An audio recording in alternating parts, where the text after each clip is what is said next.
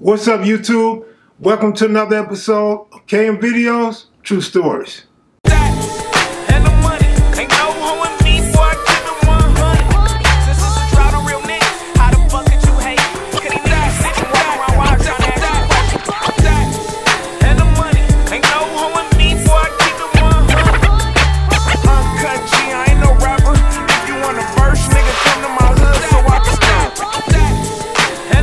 That was it. I never stopped banging. I started banging hard, then I got so hard till it was a shame. Welcome to another episode of kevmacvideos, True Stories. Some of you always asking about gambling stories in other hoods, crossing enemy lines. So I got one of those for you. This was in the early 2000s. Maybe around 03, something like that. So we got this homeboy named Mario Summers. A lot of people associate Mario with the Hoovers. His brother Roy, according to newspapers, was from Hoover. So we over on 74th and Vermont. Mario was a hustler and a big-time gambler at the time. It's a kind of tricky area for an outsider. So Mario and his family, they well known throughout the city of Los Angeles back in the day. But in the early 2000s, somewhere around 03, I go over to Mario's house. Mario was a big gambler. Mario used to come to the hood and gamble a lot. So this particular day, I'm going to his house to gamble. And this is my first time gambling at the Summers house. And we in the backyard, kind of in the driveway, behind the fence. And it's about 4 other dudes there. And I don't recognize none of them. And I'm assuming they all little young hustlers. All of them was probably 2, 3 to 4 years younger than me. Mario is my age. And we commenced to gambling. We shooting dice. And this one fool gets on the dice. He rolls a couple times.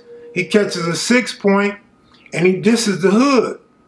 So I'm like, oh shit, like I'm in hostile territory. You know what I'm saying? When in Rome, do as Romans do. But no, I can't do that. My pride won't allow it.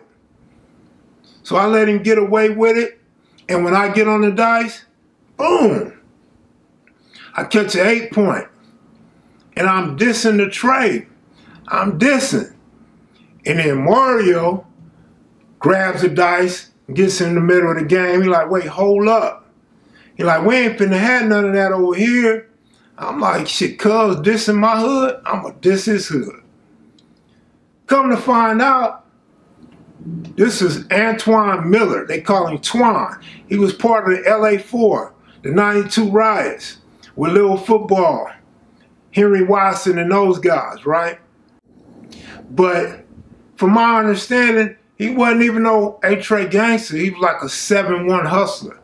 But he's dissing the hood. And I thought he was from A-Tray gangster, so, you know, it only made sense.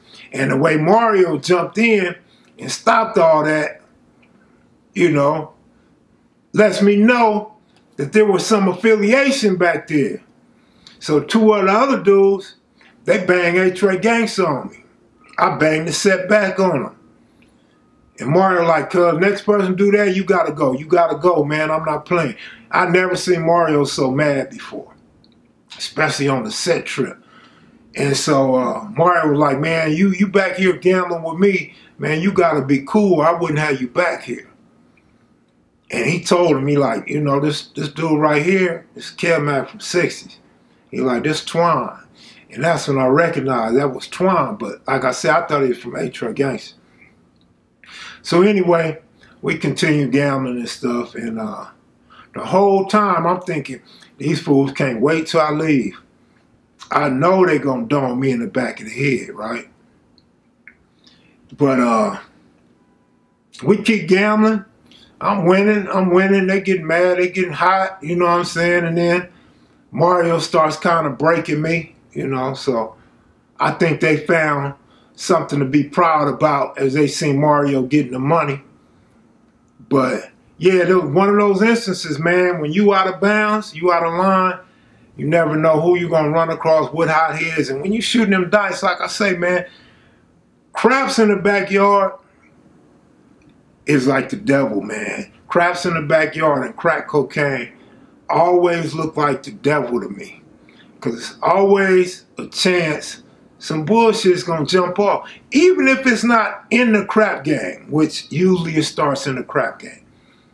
Crap games are usually held somewhere where the enemy is lurking. You got dudes that go to, after a funeral, the repast, you might get busted on there. You gambling at dope spots, you might get busted on there. Gambling at known gang hangouts, you could get busted on there. You know what I mean? So it's always, for those that don't gamble in LA during the hot days, there's always a chance that things could go wrong. But for some reason, the adrenaline, the rush to get some money, the hustle, avoiding going to work, working a 9 to 5, getting a career, always seemed more attractive to the street dudes. And I was one of them dudes. It was the addiction that led me to all these different hoods to gamble. Like, it was always cool for a 6-0 to gamble in the Harlems, the Dinos, the Hundreds. Like, everything was cool, but when you start gambling with the enemy, whether they hardcore or not so hardcore, whether they undercover or they really out there, like, the potential for something to go bad is so high. And it was always that rush and that addiction that attracted me to gamble in hostile areas. I'm so glad those days are behind me. I haven't gambled, I haven't shot dice in probably 10 years now. It's been about 10 years. So I feel good about that, man. That's one addiction that I don't wish on nobody. It was fun. It was fun. It was a good hustle. But it could be dangerous. So that's one that I forgot to tell y'all about. Gambling in the Hoovers, 74th and Vermont, with some gangsters and some hustlers. Please click the like button. If you're new to the channel, please subscribe. I tell all sorts of stories here, man. You might get some gangbangs, shoot them up, some county jail, some prison, some lifting weights, gambling, pigeons, pit bulls, any of those type of stories here. So always stay alert, stay tuned in the KM Video, true stories and live streams. I'm out of here, y'all. Thanks for watching. Salute.